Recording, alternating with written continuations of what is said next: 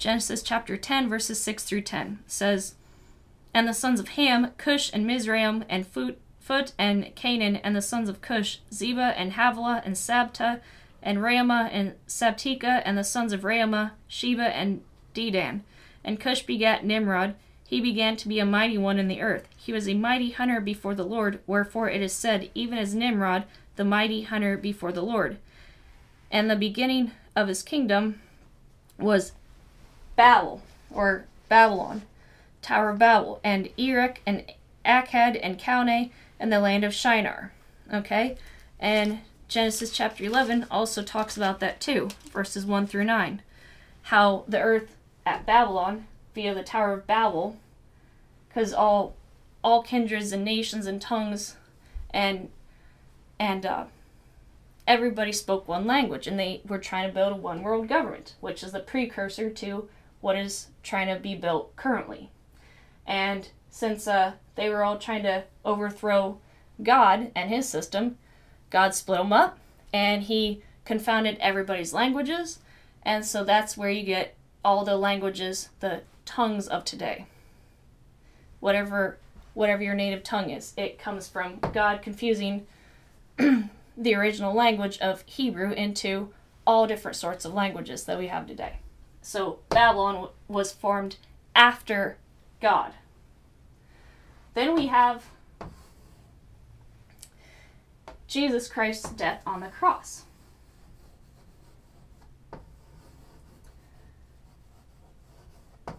Jesus Christ is God's Son, only begotten Son. Okay?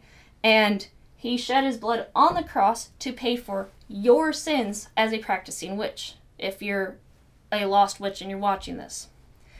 And John 3:16 is the famous verse that everybody loves to say, that everybody loves to corrupt and twist.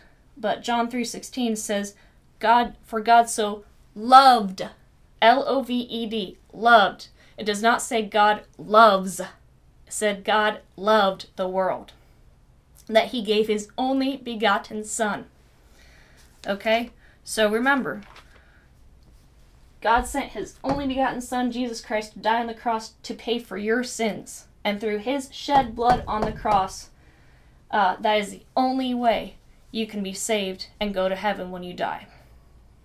That is the only way. And then after his death on the cross, boy, I'm really messing this up now. Then you have the formation of Wicca, or witchcraft by another name. Okay, and we've already gone through most of the historical facts already at this point, and but just to name a few key people of your movement. Maria von Etter, from the mid-19th century to the early 20th century. She was a faith healer, evangelist, and a trance evangelist. Then she influenced Amy Semple McPherson, who was the 20th century's most amazing faith healer. How about that? Then she influenced the Jesuits girl by the name of Catherine Kuhlman, because the Jesuits, the Society of Jesus, trained her and helped her to infiltrate and subvert Christian churches, as they like to call it. And she was a faith healer. And of course, this has also influenced a certain Hollywood actress by the name of, or even musician, I forget what her position is, Katy Perry. From what I've learned that the Lord has shown me thus far, Katy Perry was born into a Pentecostal charismatic family. And from what I understand, she's probably being groomed right now as we speak to be the next faith healer. So that is the reality of your so-called old-time religion. Your old-time religion does not predate God. God predates your religion, if you're a witch. Okay? And last, I want to let you know that Catherine Kuhlman and Amy Semple McPherson were the leaders of the charismatic, that's my term for charismaniac or charismatic Catholics. Charismatics.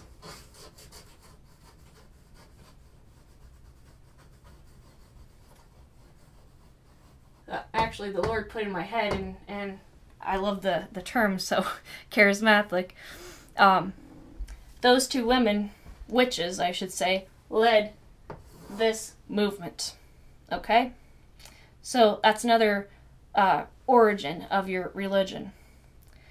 And the last historical fact of your religion is the sign of the devil's music. And to you witches out there, you know what the devil's music is. You just don't call it that. It's called rock music. And it comes in forms of CCM, pop culture, pop culture music of different forms. But mainly, this all goes back to rock and roll.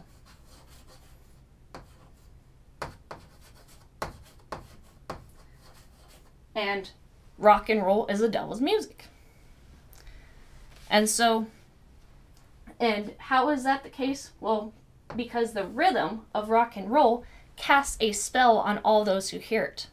And what is a very, very noteworthy aspect of witchcraft? Casting spells, as we heard earlier. How about that?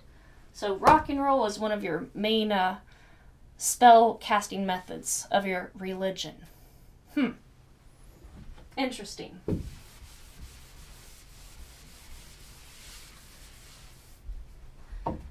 So, the fourth section is what are all the different tentacles of Wicca or witchcraft?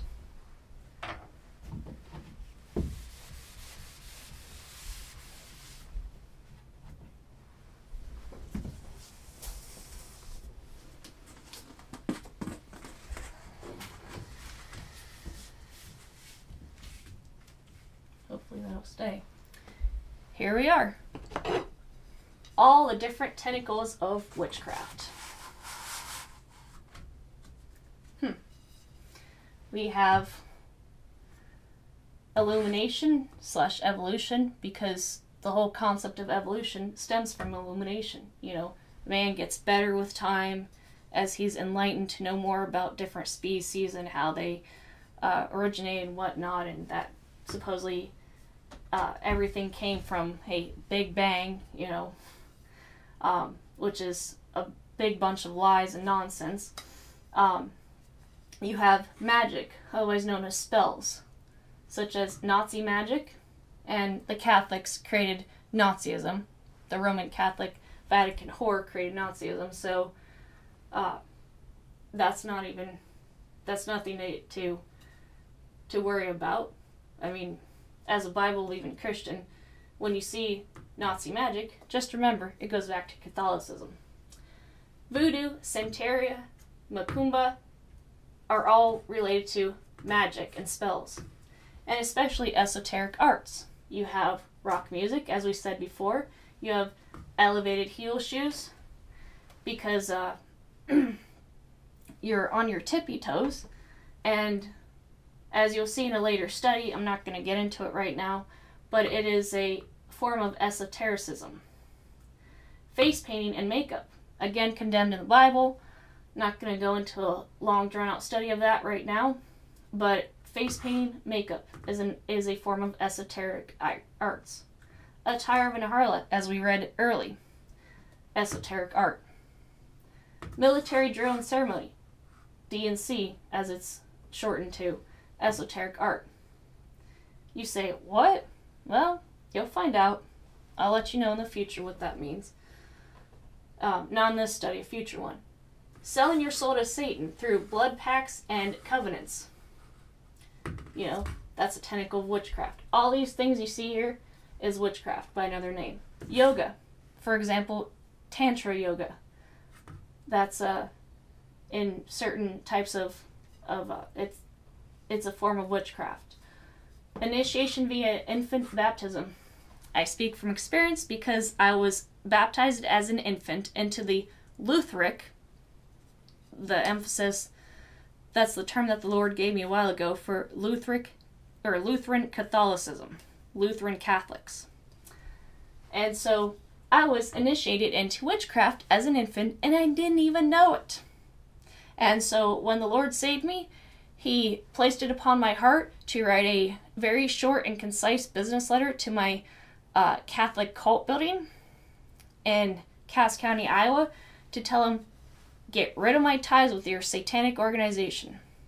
And they did, and ever since then, the Lord has blessed me tremendously, spiritually speaking, because I'm no longer under that yoke of bondage to the Catholic whore. Chanting or speaking in unknown tongues, which is a tentacle of the charismatic movement. And of course, the charismatic movement includes female pastors, easy believism gospel, just believe and receive. The Pentecostal prosperity gospel, and the faith healer movement all stems from the charismatics. You have feminism, gender confusion, female pastors, all these different tentacles, as you can see. And of course, witches are the leaders of the pro-choice abortion movement. How about that? Why? Because it goes back to blood pacts, covenants, sacrificing children. Wicca, or witchcraft, is tied with Freimaurer, Freemasonry, by another name. As we have been talking about here and there throughout the study, Hinduism is a tentacle of witchcraft. Because of karma, ahimsa, which means, just leave the person alone because fate will determine his or her future after they die. Fatalism is the heart of Hinduism. Rebirth and reincarnation, which ties back to karma and all the other parts of Wicca and Hinduism. Cannibalism, vampirism, because when you consume blood, you consume life, as the Bible says. Bloodletting and rituals, witchcraft. Sadism, as we said earlier. Occult meditation, mediumship, monism. Phoenix bird, the concept of the phoenix, being slain and then rising again from the ashes. That stems from animism, pantheism, and also dualism and shamanism relate to witchcraft. You have child pornography and other perversions and other types of pornography. You have, of course, Roman Catholicism, the Vatican, the Whore on Seven Hills in Rome, Italy.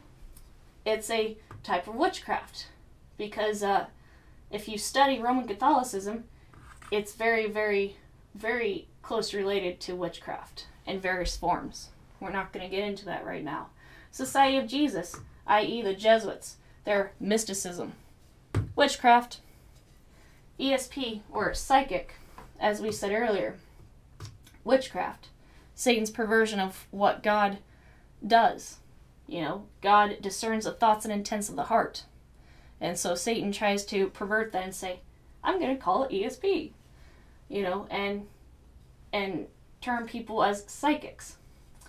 Spiritism or spiritualism, form of witchcraft. Pharmaceuticals, also known as street drugs. You say, huh? Well, let me just give you a historical fact about pharmaceuticals. Back in the Victorian era of England, when pharmaceuticals or drugs are starting to be developed and created by the chemists, eventually once it became mainstream and widely accepted by the populace, pharmacies became known as high street drugstores. So, therefore, ironically, pharmaceuticals are otherwise known as street drugs. They're legalized street drugs. Not going to get into that right now, but telekinesis, parapsychology, forms of witchcraft. Catherine Kuhlman, as we said earlier, Amy Semple McPherson, Maria von Etter, all three, tied in with witchcraft. These two, Catherine Kuhlman and Amy Semple McPherson, were witches themselves. Ties back to the charismatic Pentecostal movement. The Book of Shadows, tentacle of witchcraft. Franklin Credit Union cover-up, as we said earlier, tied in with witchcraft. Church of Satan. The high priests in your religion have to study the Satanic Bible from the Church of Satan. Therefore, tied back to witchcraft. Aleister Crowley, has influenced some of your authors, and most of his major books are noted and publicized on your bibliographies. J.R.R. Tolkien, John Ronald Reuel Tolkien, famous witchcraft author. C.S. Lewis, his books are required reading before witches and occultists are allowed to join a coven. How about that? Witchcraft. The very definition of it is mind control. Mind control is witchcraft. You have Ripley's Believe It or Not Museum tying back to the Isle of Man in England, as we saw earlier. And then you have trance astrology, Hegelian dialectic, this white versus black concept. I'm a good witch. I don't do black magic. That's for Satanists, or that's for, whoever. Well, that's a form you're basically following and proving the Hegelian dialectic. Because eventually, white versus black magic leads to gradual acceptance in the mainstream society of each country as being acceptable in various forms. Babylon, paganism, tie back to witchcraft. Age of Aquarius, otherwise known as the New Age, witchcraft. Worships fornication. Most certainly does. And also allows and exacerbates the agenda of sodomy or gender confusion, just like feminism leads to gender confusion in female pastors. Psychology. One of your most famous proponents and adherents of witchcraft was Carl G. Jung. The MBTI personality test, form of witchcraft. Satanism, Druidism, SRA, satanic ritual abuse, demonology, and witchcraft. These include a whole bunch of other topics that we're not going to talk about right now because that would draw out the study. But let me just show you another diagram.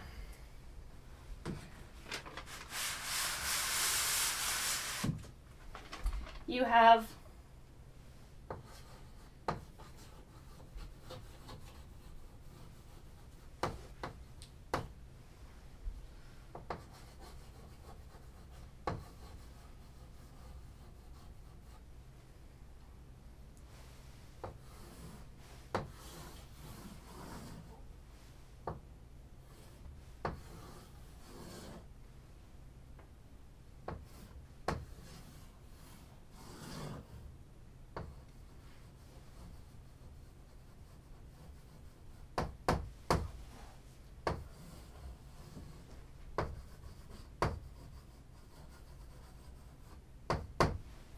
okay, here's the relation between 4 different types, well, 3 official types of occultists, but they're all occultists by different names.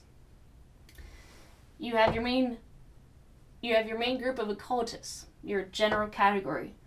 Then New Agers overlaps with witches. And yet Satanists are also witches in the Church of Satan, as we saw earlier. Female Satanists are witches. But yet not all witches are Satanists. So, this is kind of a rough drawing of this. But you have 2 different charts now that tell you the tentacles of witchcraft in our world today. And let me just show you the fallacy of witchcraft and its lies.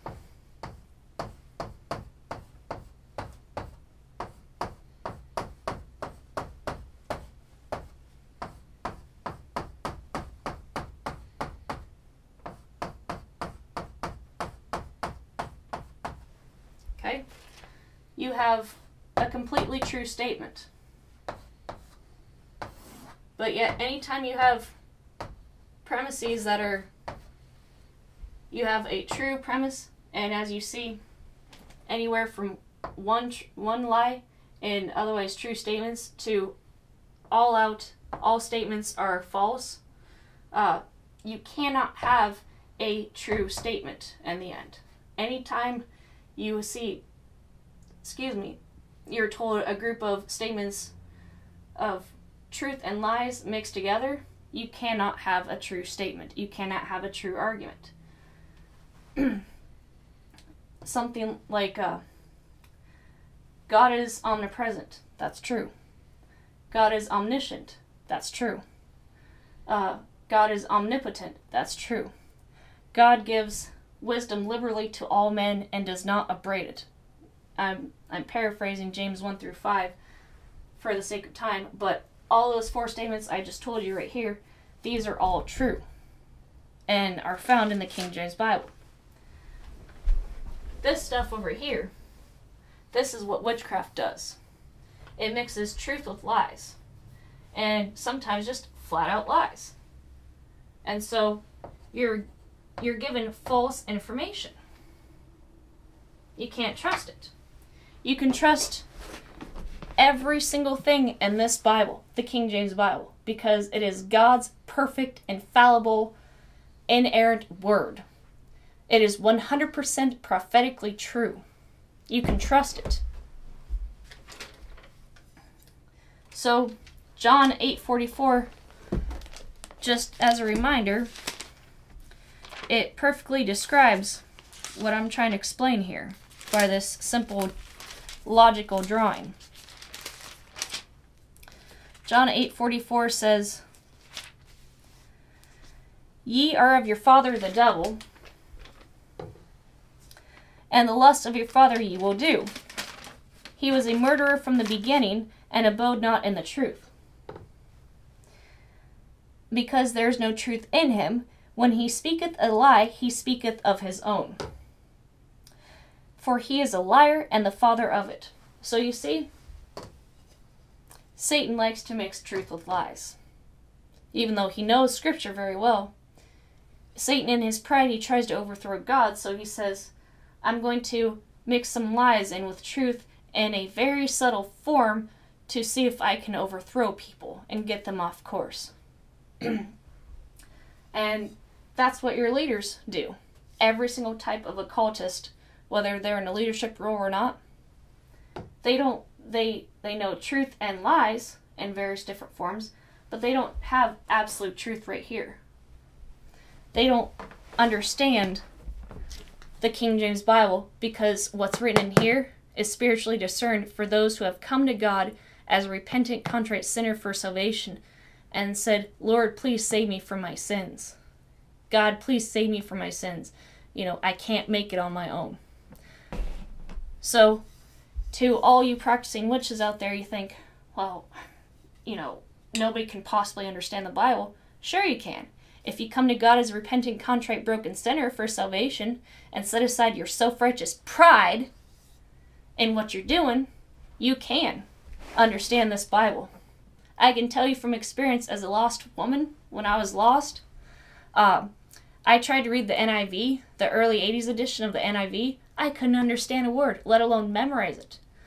When the Lord Jesus Christ saved me from my sins in October of 2011, as a completely broken sinner who had nothing to live for until he saved me, ever since that day, he's been showing me from his word just how everything in this world lines up with his word right here, the King James Bible.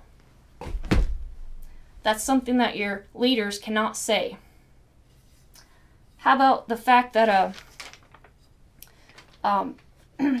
let's get into the question of why and how did you join the occult?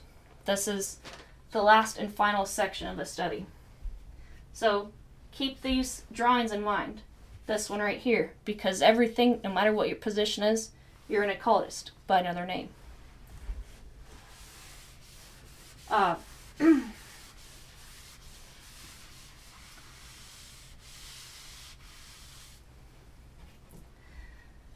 about, was it pragmatic reasons that you joined the occult? Was it somebody you loved and trusted, you respected, admired in the community? Is that why you joined the occult?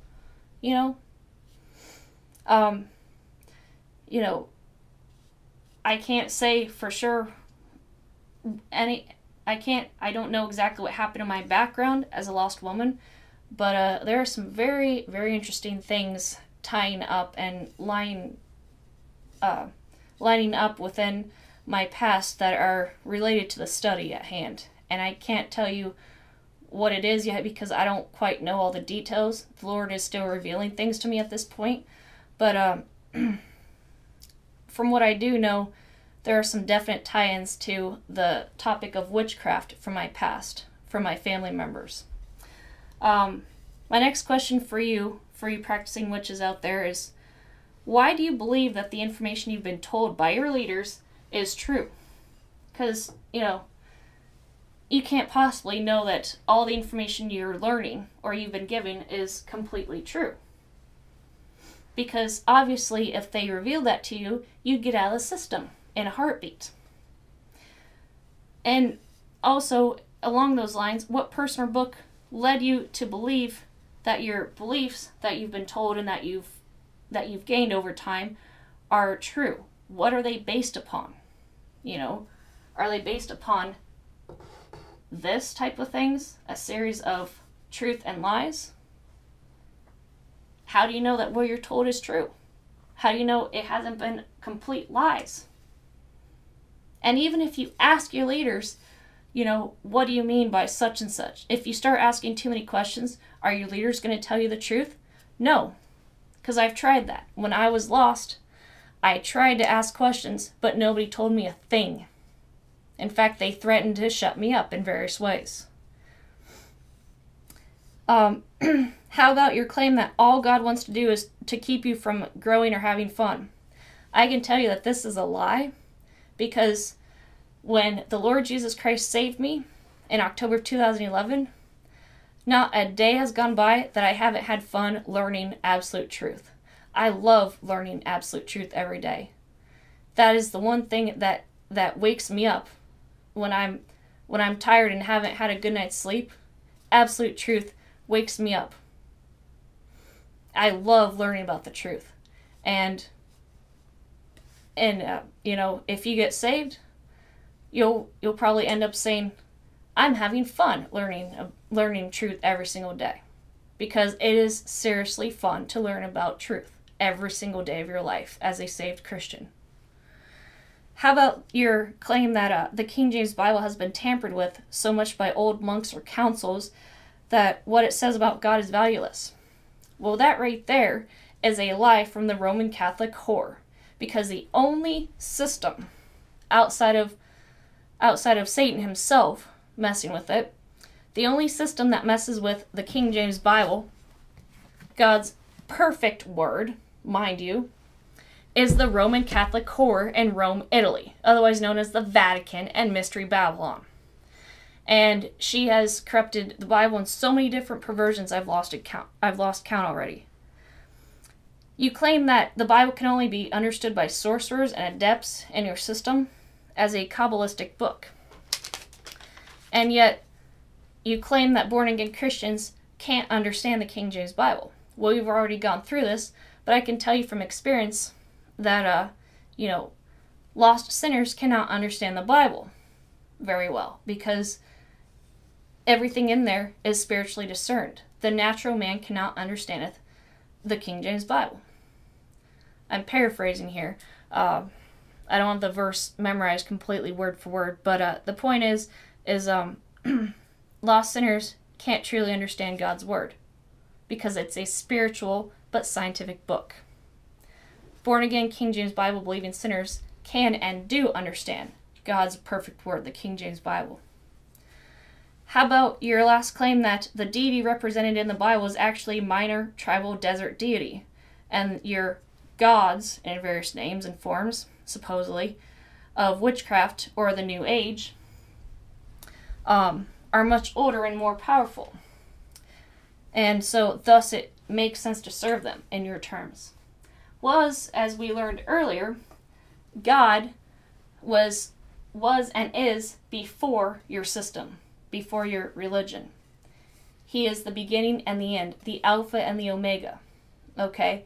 He is omniscient, omnipresent, and omnipotent. He knows everything. He sees everything. He's everywhere at the same time. So, that right there is a flat-out lie. There's nobody more powerful than the Lord Jesus Christ, because if you pay attention to your rituals and your spell binding items and talismans and everything, at best, your spells work 50% of the time. And why is that? because of a verse in Ephesians chapter 6 that actually explains why your spells do not work all the time. And maybe 50% at best. For we wrestle not against flesh and blood, but against principalities, against powers, against the rulers of the darkness of this world, against spiritual wickedness in high places. Satan is the father of your system. And because of the fact that your spells only work maybe half the time, it's because God, the Lord Jesus Christ, the Godhead, He has power over Satan. Satan was created by God. Okay, and as we read throughout the study thus far, Satan tried to overthrow God, and because he wanted to be like God, and he wanted to be God. And so the whole point is that God controls everything. I can tell you from experience that lost sinners tremble at God's power. God can use anybody he wants to for his purposes. You know, God used my lost mother a few years ago after he saved me, after the Lord Jesus Christ saved me. He used my lost mother to prophesy one day and say, "You'll make a good wife." You know, that was God speaking through a lost woman. You know, Satan is not omnipresent. And Satan takes his orders from God. So keep that in mind. Another question is, why would you believe your authors? First of all, they're imperfect. You know, your occultic authors don't have absolute truth right here. They're going to mix truth and lies. So why would you believe them?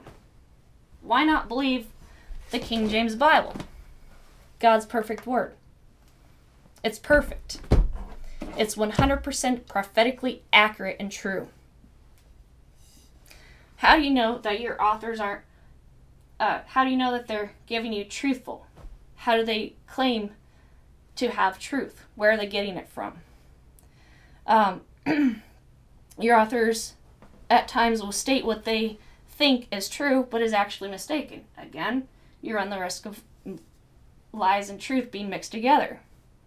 Another factor in, you know, why would you believe your occultic authors in the beginning is the author blended truth with lies and or mistakes either ignorantly or willfully. How can you tell the difference between the two?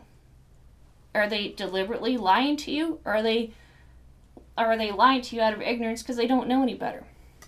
And lastly, you know, if your occultic authors willfully lie to you, that's called beguiling you, and that's called disinformation by another term. So again, you cannot mix truth and lies and expect to have a true statement. It's always going to come out to be false, logically speaking.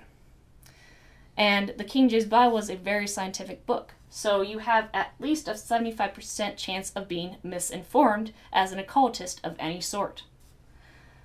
Another question is, have you personally seen your so-called original documents, source documents from the 2nd and 3rd century?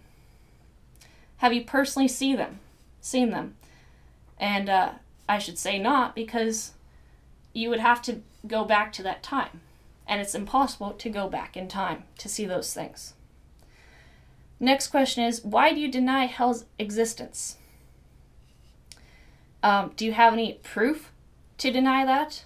Or are you just simply regurgitating what your leaders have told you because they want to keep you in bondage to your system?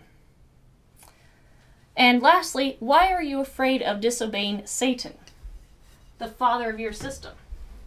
Satan is the father of lies, as we learned earlier. Why are you afraid of disobeying him? Satan takes his orders from God. God knows everything.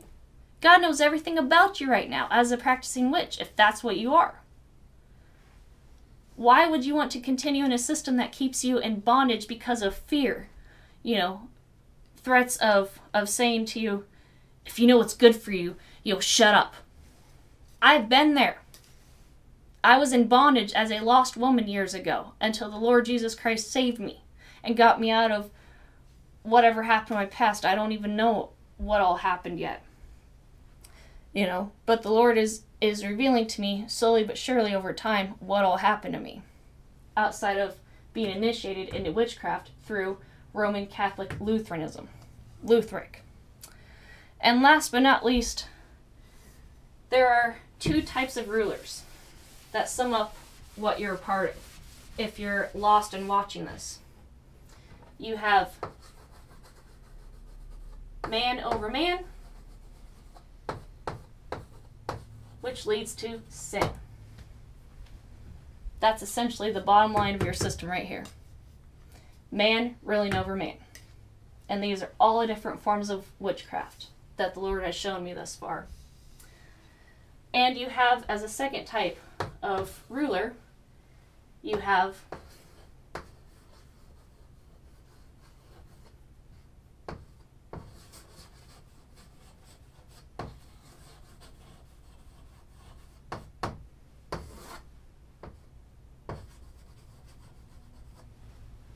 the Lord Jesus Christ over man, rules over man. Once man comes to him as a repentant, contrite, and broken sinner, and for salvation, he cries out to God to save him from his sin. That's what I did when I got saved in October of 2011. I cried out to God so many times in my lost life. I don't even know how many times. I said, why won't anybody tell me the truth? I just want to know the truth. Why won't anybody tell me? Where is the truth? What is the truth? I remember asking questions like that. And, in all the times, in all different types of situations, I cried out to God for help. God is nigh unto all who call upon him. Okay? He will help you if you cry out to him. All you have to do, if you're a lost witch right now, if you're an occultist of any sort, cry out to God for wisdom and help. That's all you gotta do. Out of a pure heart, cry out to God for help. He is the only way you can be free of your system. Nobody will tell you that in your system because they want to keep you in it. So, what happens when you come to God as a repentant, contrite, broken sinner? This is what happens. When you come to God as a repentant, contrite, broken sinner for salvation, and salvation, I don't mean going to church or going to, a building that calls itself a church. I'm talking about a personal relationship with the Lord Jesus Christ. I'm talking worshiping God in spirit and in truth. This is the ultimate source of absolute truth, the King James Bible. God wants his children, his spiritual children, so to speak, Bible-believing, King James Bible-believing, born-again Christians, to worship him in spirit and in truth. Okay? Bible-building attendance is not related to that. So, here's what happens when you come to him for salvation. It means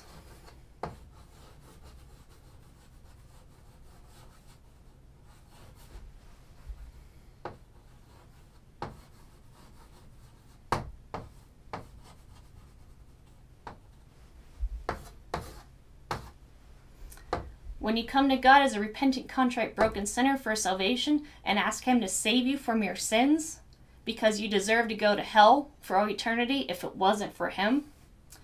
When you do this and you come to him, and you just lay everything on the line and say, I can't get to heaven on my own accord or my own self-righteous, prideful merits, it will lead to a changed life. Let me read to you the verse that describes that to a T. 2 Corinthians chapter 5, verse 17. A very, very good verse. Therefore, if any man be in Christ, he is a new creature. Old things are passed away. Behold, all things are become new. A changed life. Okay? And, so this is your ticket out of the system. Repentant, contrite, broken spirit. Coming to God as a broken sinner saying, witchcraft doesn't do anything for me. It doesn't save me from my sins. I know I'm a sinner. Whatever the case may be that you say to God if you come to him for salvation.